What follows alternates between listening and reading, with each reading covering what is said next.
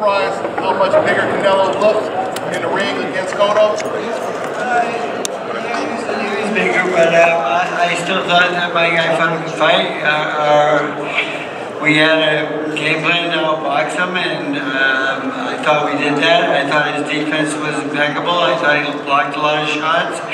I think they gave a lot of points for not scoring a lot of shots, but he landed a lot of combinations. I thought he fought a good fight. It was a good close fight, good competitive fight, good for boxing, but I thought we had the edge at the end, but it went the other way, and that's life.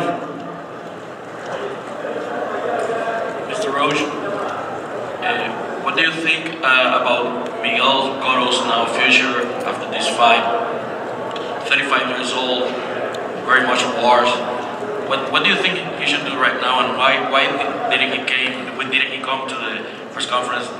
Personal situation or something else, or whatever. He's disappointed, and you know, he felt that we outscored Canelo in this fight. We landed a lot of combinations, and our defense was again very good. But you know, he cares enough, but he's just disappointed right now, and the thing is, I thought he fought a good fight.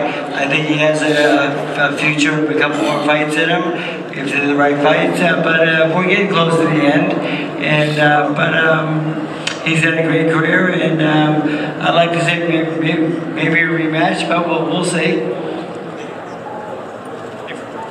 Hey Freddie, two things. Do you think Miguel didn't throw the left hook enough? I know he was throwing a ton of jabs in there tonight, but you seemed like after a while he maybe had him set up for a left hook. And then secondly, and he didn't throw it. And then secondly, I wanted to ask you, can you kind of break down, in your opinion, how Canelo would match up with Golovkin? Well, you know, the thing is, our plan was outbox, and our plan was out jab. We thought the jab would work well, and it did in the fight.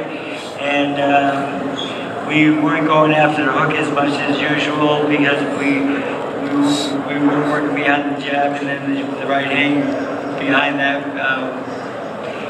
worked at sometimes, but not enough. But maybe we should have went with the hook a little bit more. But the thing is, we did, you know, we fought the hard fight. We did the best we could. So, seeing as you think that you won the fight, how exactly do you now motivate Cotto from this point forward? Because it sounds like you think you did enough in this fight, so that.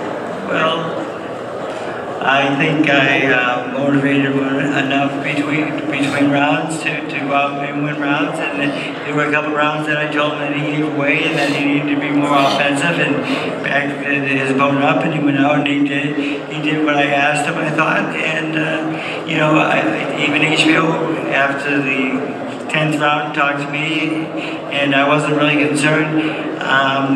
I mean, all four of my cornermen, none of us were concerned about losing the fight. We all had our guy ahead. So, but you know, but I guess the judges had it. But what really bothered me was the scoring was bad. I thought, because the scores, we didn't lose the fight by that much. There's no fucking, I'm sorry, there's no way. But you know, I did say some things about the commission and about people, and I mean, I just, you know, I was mad. I apologize if I offended anybody, but I still think we won the fight, though. I mean, the thing is, I thought he listened to me very well in the corner, and I don't think I had to motivate him any more than I did. So what rounds then do you think that you lost? Well, you know, now you can ask me what rounds. You think I can remember that? I don't keep a scorecard in my pocket. Sorry. Jesus Christ. Fred. Yes. Freddie, right here. Freddie, did you think Miguel stayed in the pocket sometimes too long when he shot in his combinations and didn't move out of the ways quick enough?